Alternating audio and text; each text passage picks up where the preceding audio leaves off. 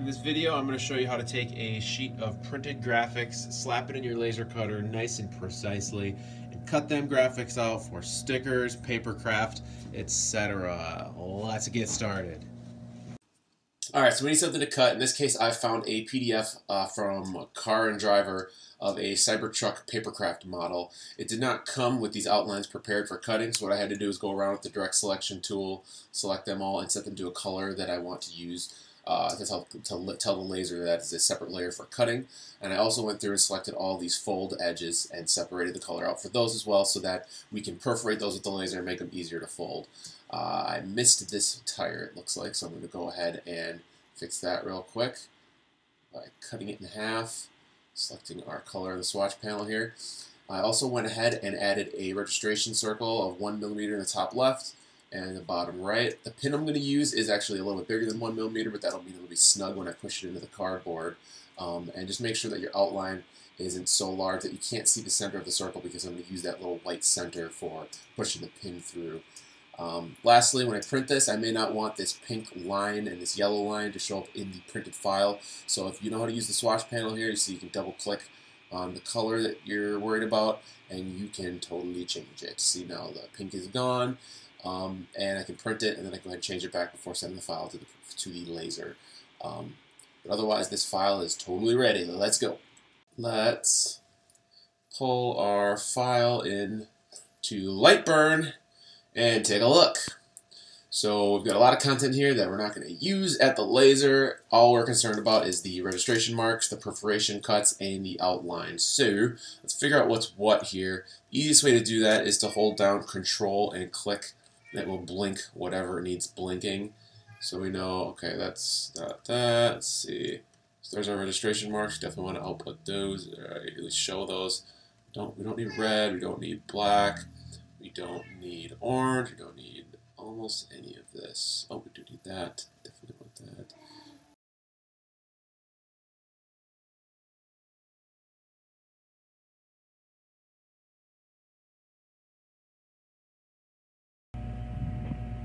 Okay, so we're up by the laser here. I've got a sheet of sacrificial cardboard laid down that is larger than a sheet of paper. I am going to go ahead and mark it with both of our registration circles. Hopefully one of them doesn't end up in this other pre-cut area, otherwise I'm going to have to flip the cardboard or move it or whatever. I've got just the registration holes set to output, so let's just see where that's going to end up. Cut those.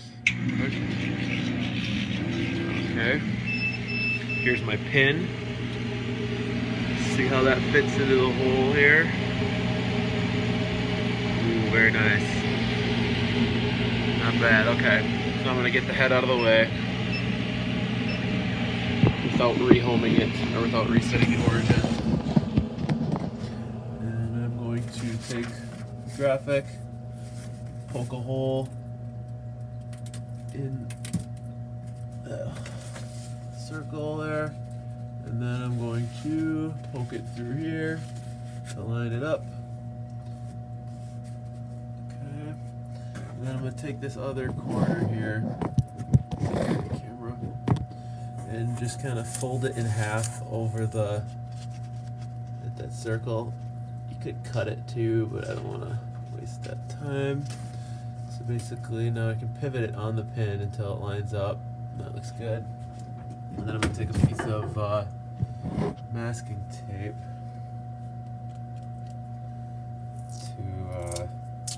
to hold this side down. That looks good. Looks real good. And then before taking the pin out, I'm going to throw some masking tape on the other side as well. Okay, take the pin out. And now that should be where it needs to be. So I'm going to set our layers to output, which are, let's see, yellow for the perforation here, whoops, and pink for the cutting. Alright, let's see what happens.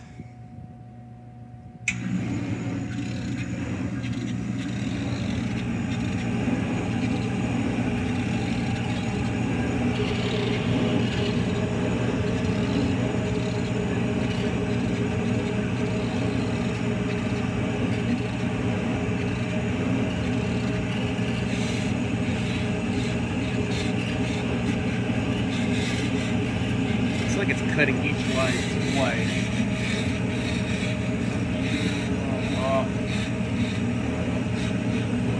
It's like I accidentally had that layer set to cut twice.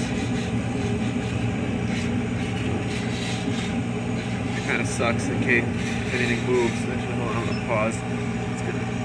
This guy's gonna get cut in half. Let's see that side.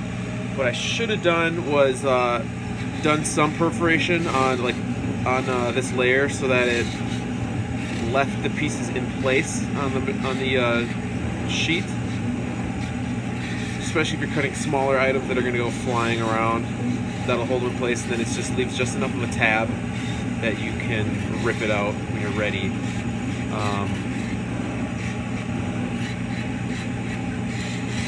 Maybe like cut for, oh, there goes Elon. Maybe have it cut for like 20 millimeters and then have it skip every like half a millimeter, quarter. Oh, son of a! This almost went off without a hitch. We just lost Franz's head. Oh, there we go. So let's see, how did we do? Did I miss some lines? How did we miss that? This might have been accidentally in a different color over here. So I would say that's mostly been a success. This is my first time cutting this file. If I had been prepared, we would have done a little better. But the main idea here is the registration, not it's not about actually making this car. So you can see it did pretty dang good. And for most cases, especially if you have a bleed on your graphic, that's going to work out pretty good. So here's how those perforations turned out.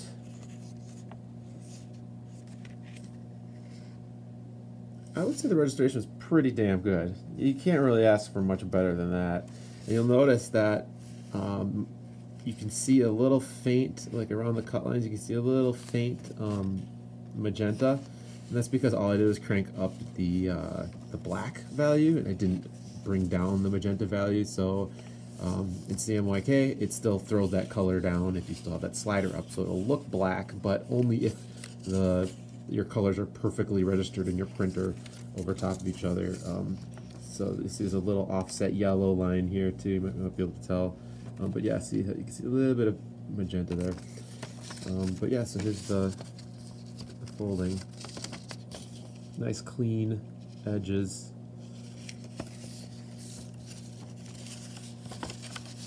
I should have used a thicker paper, I think, but I didn't know what I was up against. I have to play with my settings.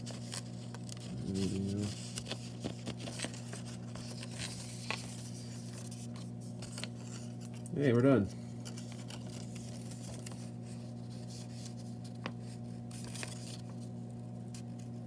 Oh wait, did I forget this one? Yeah, this one didn't get creased. Probably find some other ones that I missed.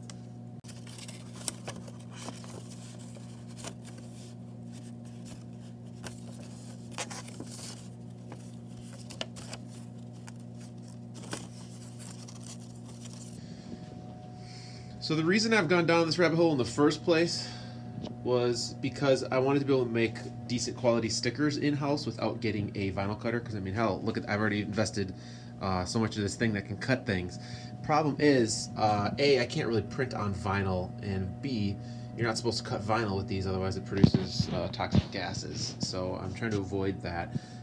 So now that I've got this registration thing figured out, that actually solves most of my problems in order to be able to see the sticker, what the color, or what the colors look like, what the dimensions look like, held up to whatever it's for. So this is great, and this may be as far as I take this because I still like to have some of this stuff professionally made. If I'm going to be making things in the hundreds, this process might get a little laborious if you're going long term. You might as well just pay like a sticker company to make stickers. But I was able to find this stuff, which should be laser cuttable. It's laser printable, but it should also be laser cuttable because it's polyester. I don't think that would be an issue. It's a little pricey at about $1 a sheet, unless you buy, if you buy 100 sheets, you can get down to 50 cents a sheet. I haven't tested this yet, but in theory, this should be fairly stickery, like a little bit waterproof, kind of like vinyl. and then also you should be able to print really well. So if I pick up a sheet of that, I may shoot a video showing what those turn out like. In the meantime, if I want these to stick to things, I'm just putting transfer tape on one side. Like I said, I would have preferred to have perforated the cutout so that everything stays intact when you pick the sheet up, and then it's easy to put adhesive on each individual piece before ripping them out and applying them. But I think that this stuff would be a huge upgrade, and if anybody else actually is doing this, I would like to see what this turns out like. If you get the chance to before I do, to pick some of this up and let me know how that turns out. All right, that is all. Goodbye.